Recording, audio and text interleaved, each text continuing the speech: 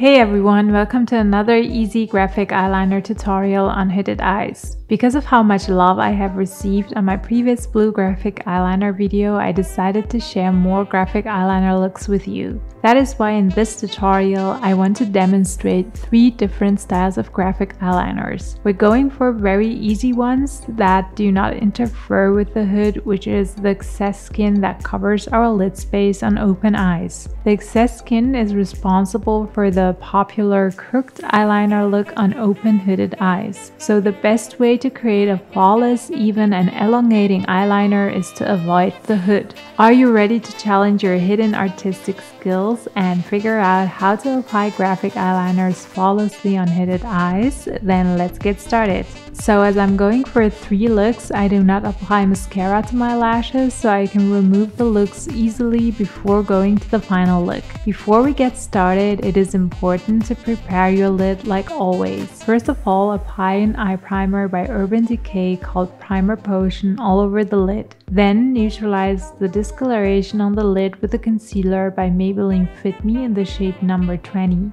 I set the concealer with a setting powder by Laura Mercier and I'm basically ready to start with the eyeliner application. In this tutorial, I go for a white felt tip eyeliner by BH Cosmetics. Honestly, I do not like felt tip eyeliners as they dry fast and they're just not as intense and fluid as dip-in eyeliners. But unfortunately, this was the only white eyeliner I own at the moment. For the first eyeliner method, we go for a wave-like line while placing the eyeliner close to the nose bridge right above the crease fold and the excess skin. We apply a quick line while not pressing too hard against the skin, just let the tip of the eyeliner lightly touch the skin. Now we wait until the line is dry and shake the felt tip eyeliner in between to make it wet again. Then we continue intensifying the eyeliner while going over it and extending the outer edge of the line. Try to make the line more narrow at the tail. Go back to the beginning point of the eyeliner and extend it as well by also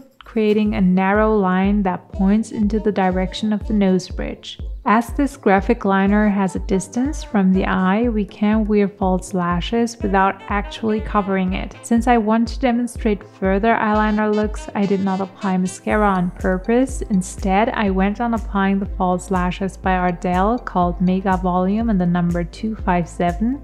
In general, when working with bright, colorful graphic eyeliner, it is better to go without falsies, just mascara or a pair of natural ones, so that the eyeliner art can be seen on open eyes without the falsies covering it. In my case, it was the only new pair of false lashes I had. Worth mentioning is also that I did not apply eyeliner on my upper lash line, so actually a pair of falsies with volume looked good as well. Let's switch to the second easy graphic eyeliner look. For this upcoming look, you need to create the wave-like line just like we did before, and then we simply connect a line that starts from the outer edge of the eye up until the wave-like line we have created previously.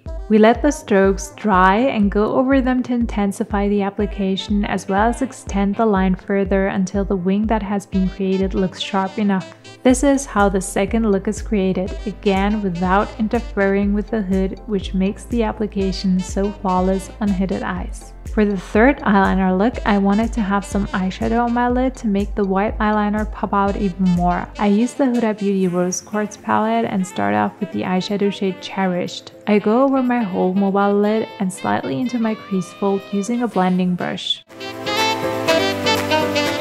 On top of Cherished, I now apply the shade Happiness, which is 1 shade darker, and again go over my whole lid, but this time focus more on blending my crease fold to create a little depth.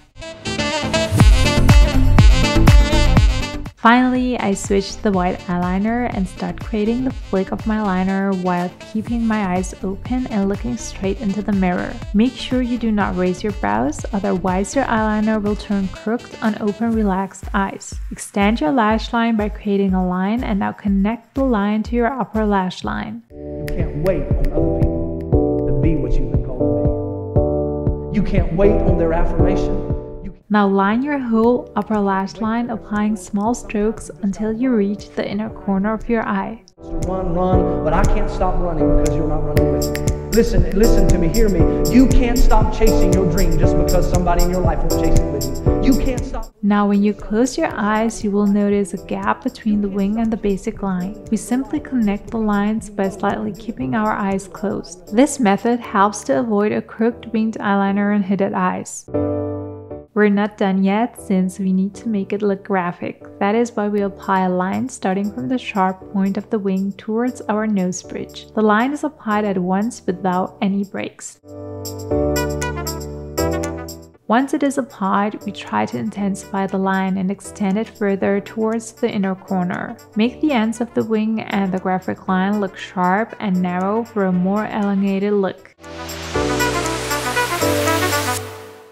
As you can see, the eyeliner tip was getting dry, so even after shaking it, I had to stamp it on my upper lash line to intensify it. I did not have this issue with dip-in eyeliners like the one from NYX called the Epic Wear Liquid Eyeliner. However, I managed to finish this look, so now I curl my lashes to lift them with a lash curler.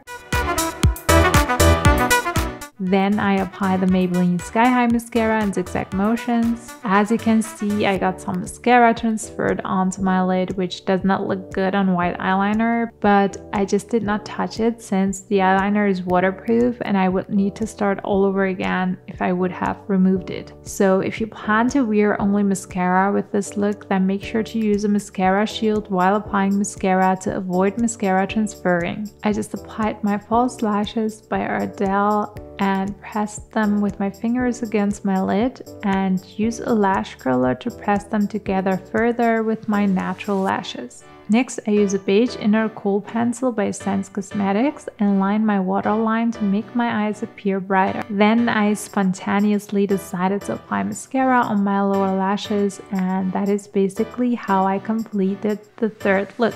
The third one was a bit more time consuming, but you can definitely wear it when you have more time to prepare.